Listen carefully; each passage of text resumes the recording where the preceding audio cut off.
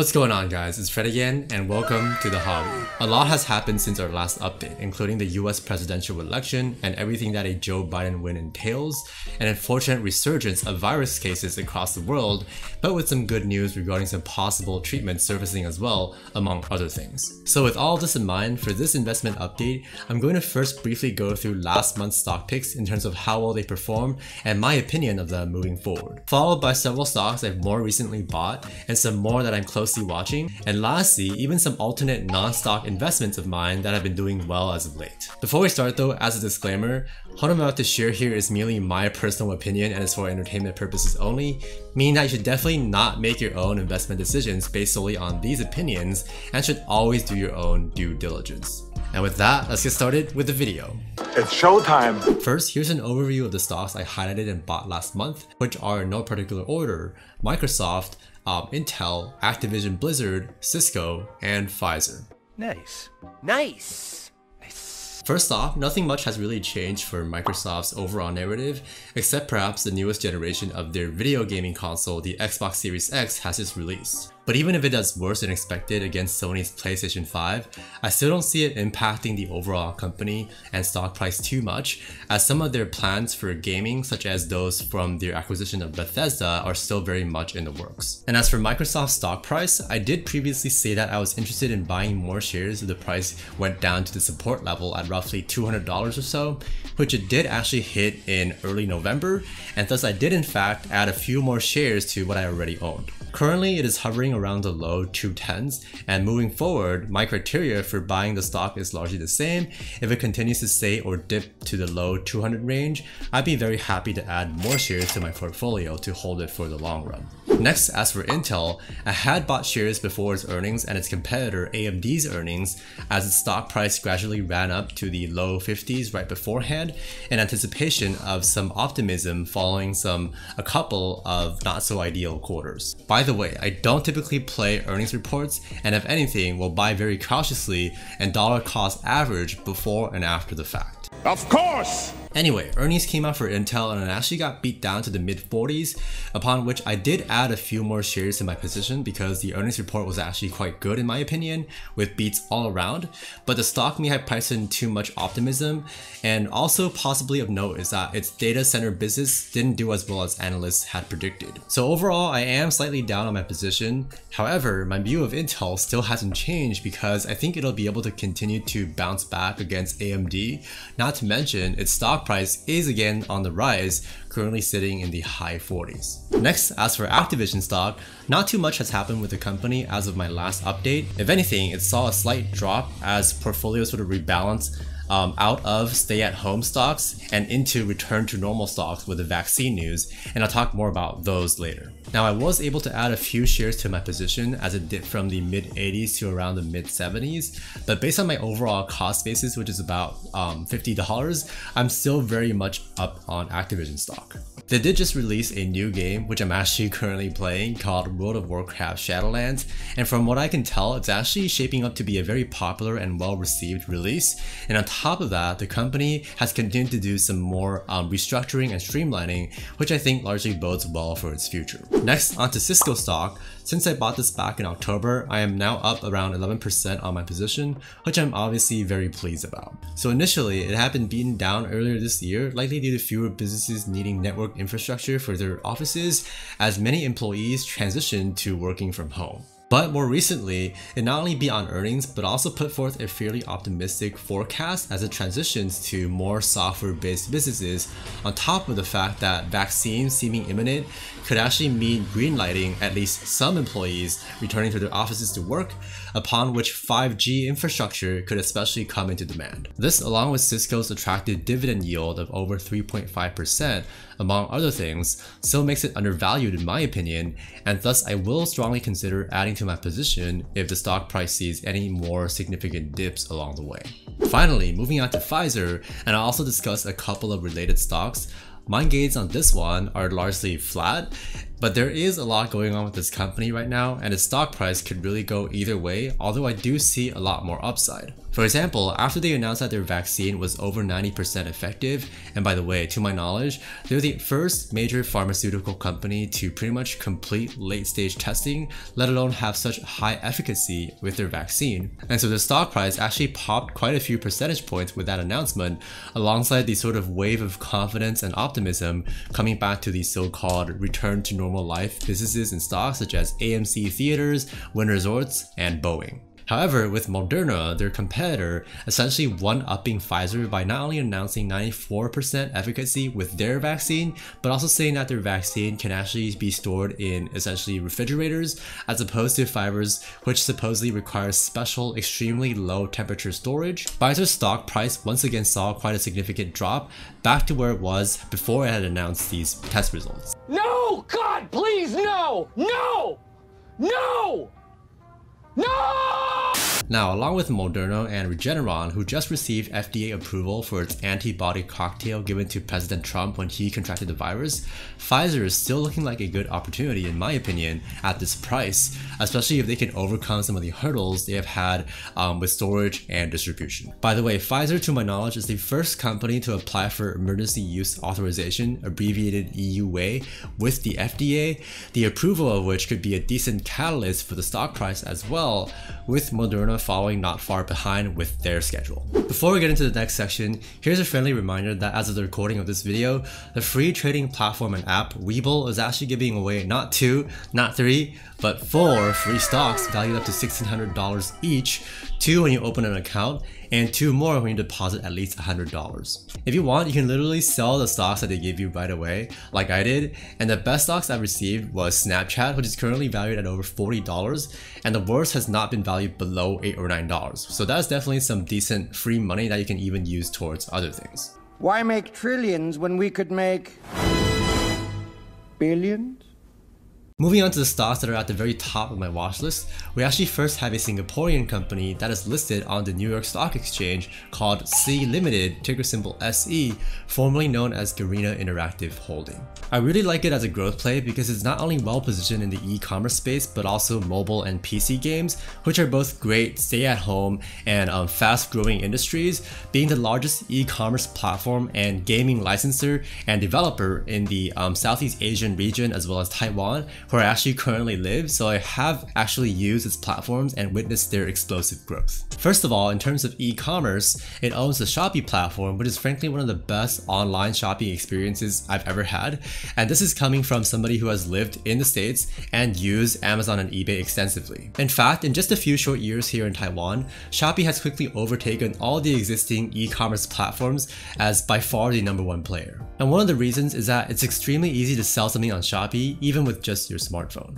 First of all, Shopee uniquely collaborates with convenience stores such as 7-Eleven, which are extremely prevalent here in Taiwan and in Southeast Asia, where, for example, you can literally ship a product you've sold hassle-free and even without paying for shipping at one of these convenience stores. It's literally almost as easy as just packaging a product and dropping it off at one of these stores. And this has even incentivized myself to start a side hustle selling collectibles, but that is a topic for another video. So I'm not going to get into too many of the details because I don't want to bore you, but in essence, through their system, Shopee not only makes it extremely easy for sellers to list, sell, and ship products, and buyers to collect their parcels very safely at one of these convenience stores, but because they've also added additional almost social media-like features and game-like features to their app, such as shops being able to share posts and promotions like with Instagram, and there being daily points you can actually collect to redeem vouchers and other things with, making it yet a different experience from their website, and really just a super fun and enticing experience for people to want to spend additional time on Shopee on their phones and to obviously buy tons more stuff on the go and outdoors, as opposed to just shopping online through their computers at home. And e-commerce is not even everything they've got going for them, because they also own Garena, which is sort of like Steam, where users log into their platform to play PC games and mobile games of all sorts, some of which are proprietary, meaning that Garena themselves develop those games, as well as other games that they distribute in Asian regions, including huge usually popular ones like League of Legends and Call of Duty Mobile. Taking a quick look at whether the company's stock price is valued fairly, it's a bit hard to say at this moment because they are not yet profitable, so we don't yet have a PE ratio. But what we can see is that their market cap has been growing considerably over the past few years, going from 14 billion in September of 2019 to 75 billion exactly a year later. Their revenue has also grown significantly, but the company has only had negative earnings for quite a while. However, this is likely due to the sheer amount they're spending on expansion, which seems to be very successful so far. And what's more is that their total cash balance still exceeds their debt by over $1 billion, meaning that they shouldn't be at too much risk when it comes to paying off debt. However, due to the stock price being near all-time highs and it having quadrupled in just a few short months, I will definitely be very cautious when buying this by making proportionally much smaller purchases at all-time highs such as now, and larger ones during corrections. On to the next stock I'm buying and actually already bought, we have vegan meat juggernaut Beyond Meat, ticker symbol BYND, which is another company which I've even witnessing growth and expansion on this side of the planet, quite far from the United States. A few months ago, its stock price hit all-time highs of over 800% up from its IPO price, but recently has gotten beaten down to around the $130 support level, which in my opinion presents a buying opportunity. And I was able to get in at around $118 right after a disappointing earnings for which it reported more losses than analysts had expected, after which the stock has rallied to over $130. However, despite a not so ideal earnings, the company has reiterated that this is but a mere setback in the grander scheme of things, especially with the virus still running rampant and impacting both dining and retail revenues, and that they remain very optimistic and focused on the future. Speaking of which, Beyond Meat has already been able to expand rapidly and gain widespread adoption from popular restaurants and retailers, with its reach being more than 84 countries. In fact, all the way across the globe here in Taiwan, although Beyond Meat products still aren't particularly common, likely since the market here is very much used to inexpensive and tasty pork to the point that it's almost part of the culture here. Still, I have seen some adoption and tryouts in certain fast food restaurants, for example, including popular Japanese fast food chain Moss Burger, which stands for Mountain Ocean Sun by the way, as unappetizing as Moss sounds. And the other night, I was also pleasantly surprised by my order of a Beyond Meat curry at a different restaurant, which costed me about $10 US, which is a fair price for a plate of curry here by the way, and tasted delicious. And beyond territories such as mine where its products are yet to have a lot of adoption,